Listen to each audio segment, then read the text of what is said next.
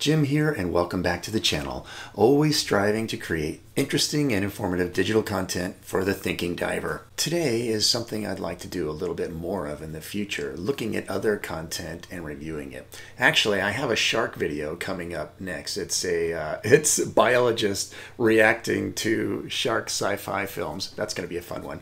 But this one is reacting to cluster fugazi. And not to be disrespectful, again, like with other analyses I've had, very respectful of people who post disaster videos of scuba diving incidents for us to look at. Let's get right into it. First, this one happens in South Africa, so major envy from me. Diving in South Africa, it must be amazing. Actually, it's quite a long time ago, 2012. Looks like an advanced class, and I have my suspicions about this advanced class, but let's have a look. So, I don't know, it's 4 or 5 people. I've only watched it a few times, and so we'll have a look as it unravels. So it's going through, it's talking about, 2012. Bam, they're diving in. Turn this down, actually. Alrighty, so they're on an advanced course. And I think what's going on here is they have 2 incidents on this. One person panics and almost dies, and another person has their eardrum blow out, apparently. So this person, Wasim, panics, and you'll see in a moment. That's the person with a lot of yellow weights. And Doug, the guy who burst his eardrum, I think that is the person filming.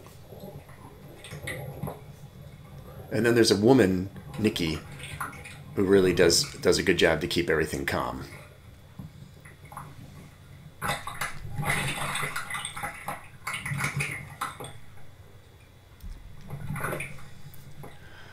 All right, so they're descending here, and one thing, it's not really clear. Let me pause this. It's not really clear right away. I could have this wrong, but who's buddy? And very often, going down, coming up, that's the time that people lose buddies, right? In the water column, when someone's 2 meters above you, 3 meters above you, you don't know where they are.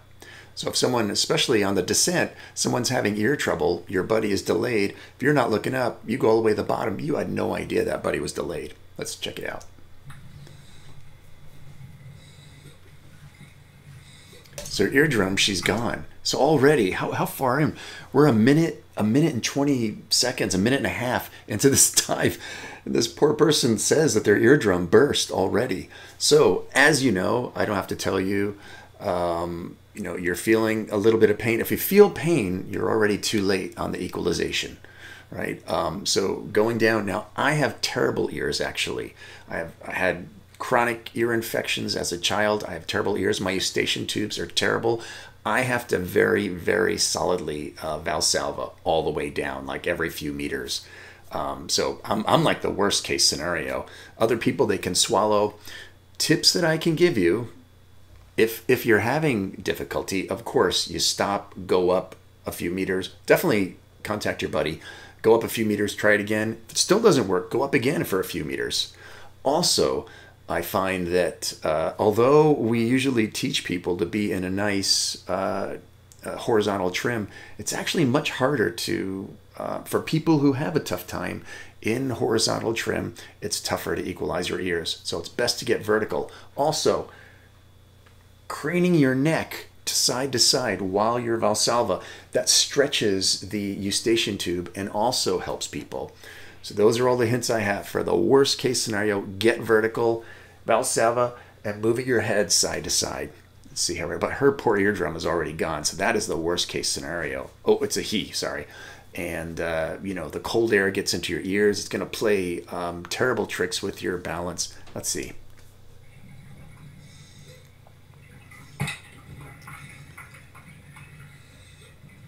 Yeah, vertigo, spinning. I don't know where this person's buddy is, or if that buddy is aware. Also, I hear a squeaking. I don't know what that is. This regulator, I suppose? Occasionally I have regulators squeak like that on the surface, but I've never heard that in the water.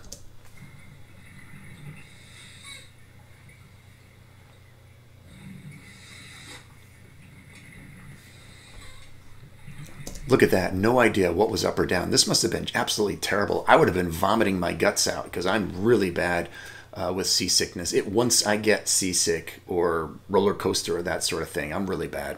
This would have been a nightmare for me. Focus on the diver. This person did a really good job to keep themselves together. So now, my one observation, and again, I salute anybody who puts a video up for public criticism. I salute. But one thing I'm observing here, and I'm going to mention this later on, is these are advanced open water candidates. We don't know how far along in their advanced, but immediately what I'm seeing on the surface of this wreck is not advanced candidate finning behavior. I see a lot of hand movement. I see a lot of fin kicking that seems to be more like the bicycle kicking. It's not a very effective propulsion. If it were me, I'm usually a little bit strict with my advanced candidates because I don't want to take someone deep and then have a cluster fugazi like this is going to turn into. So my suspicion is these folks, at least some of these folks, might not have been prepared for an advanced class.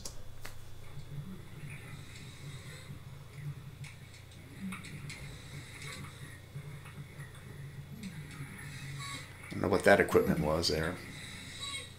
See a lot of hand movement. Now, I forget the fellow's name who's in front of us. He's the fellow who's going to have some panic later on.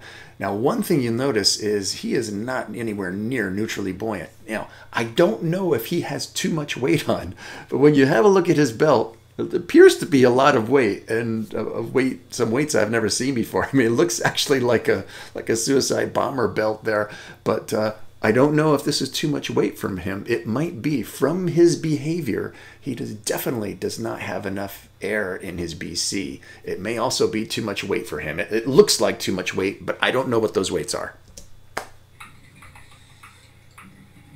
A lot of hand movement, a lot of hand movement. All right, so there's a signal to the buddy. So this person, Wasim, is the filmer's buddy, the buddy who burst an eardrum. Problem, let's go up a little. Wow, I'd be going up a lot.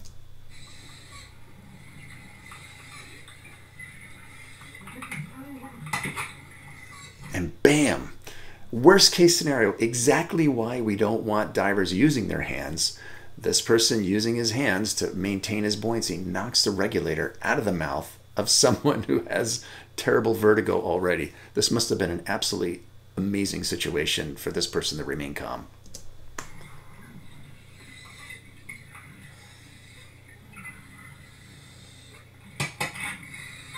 Recovering the reg, I suppose.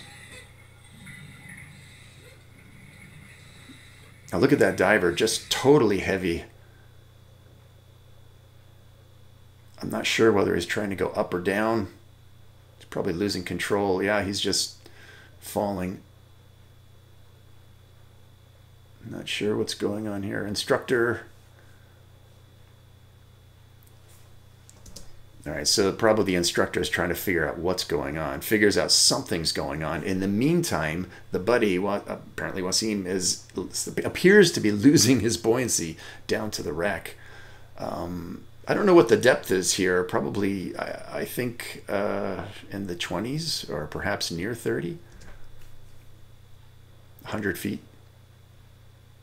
Now here we are on the wreck again. We've gone back down.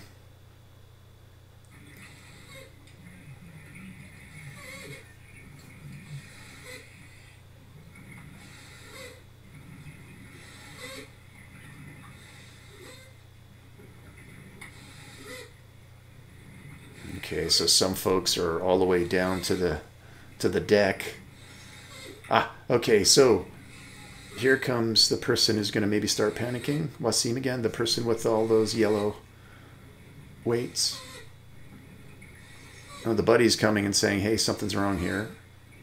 Leaving her buddy, who's panicking at the bottom. Oh. Instructor says, let's thumb it. The instructor doesn't know this person's panicking yet. Oh my gosh, yeah, look at that kicking. Oh boy, grabs for a second stage. The kick is out of control. Drops his regulator. Now look at this. It says he doesn't remember this soon after he blacked out completely. This, I really feel for this instructor. I think he might have created some of this himself by bringing people too soon into a deep situation where maybe at least one of these people wasn't prepared. Maybe one of these people is overweighted. I don't know. And but holy cow, I really feel for this guy. He's got someone who has a broken eardrum and is probably on the verge of panic, and another diver who is now just losing his cookies. This is like the worst cluster fugazi I can even imagine.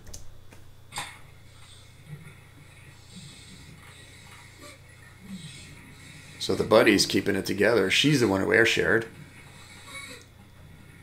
She's getting control of the diver. They're going up in control. Look at all those weights on that belt. Oh, she's got her regulator back now. Instructor takes over the air share, perhaps?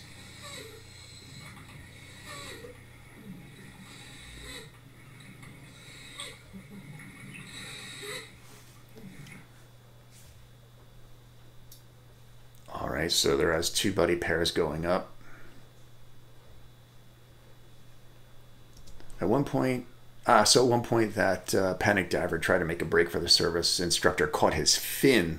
That means the guy got quite a bit above him. Probably would have been wise to really, obviously this guy's totally panicked. Probably a good idea to really keep contact with this fella. Someone like that spits their reg from deep and goes to the surface. That's a lung explosion just waiting to happen. Probably with this diver, would have been a good idea to be on the line as well. If I were the instructor, I would have used all the help I can get.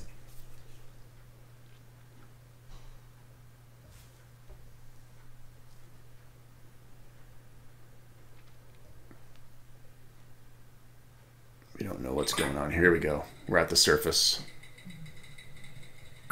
Well, that instructor must feel so happy to be at the surface.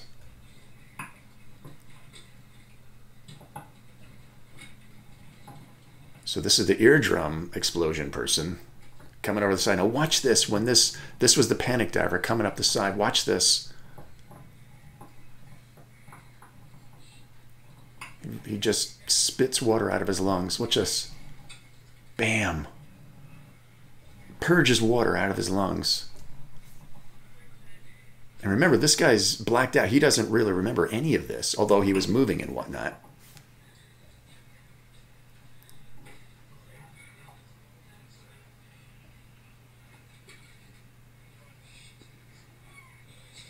Oh, he just falls, collapses on the deck. There's the weight belt there you can see with all the yellow weights on it.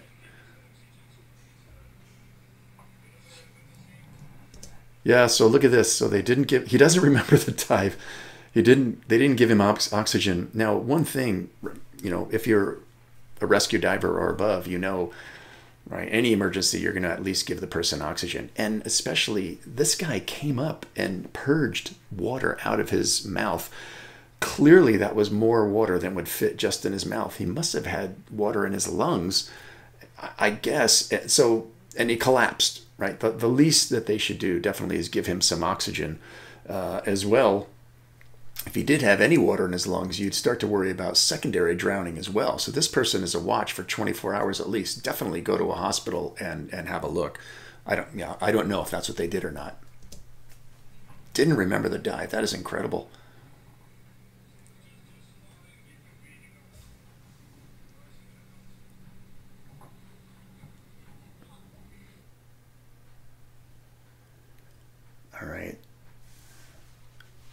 Alrighty, so yeah, kudos to the person who made this video. You know, anytime that you put something up to be critiqued, oh, there's the panic diver standing. Yeah, there's a lot to learn from this dive, and thank you very much. I was lucky to be around, yeah, and diving today. Now look at this. We all continue to take courses and are now soon going to be dive masters, but nothing you can learn from a textbook. Here's my guess. I'm guessing that this was a zero to hero program. Could be wrong, but you know, the kind of thing where you go and you might be certified or not, and they're just going to take you right to dive master, or more commonly all the way to instructor. So this might have been a situation like that. Also might explain why maybe one or more of these people might not have been prepared for how quickly they were being pushed along in that program. But that guy is lucky to be alive. Can you imagine? And hats off to the woman who was one of the buddies. I don't think she was a dive master. I'm assuming she was one of the students. Cool head. Way to go on that one. Is there anything else here? No. Alrighty. Yeah, that's the end of that one. Yeah, so holy cow.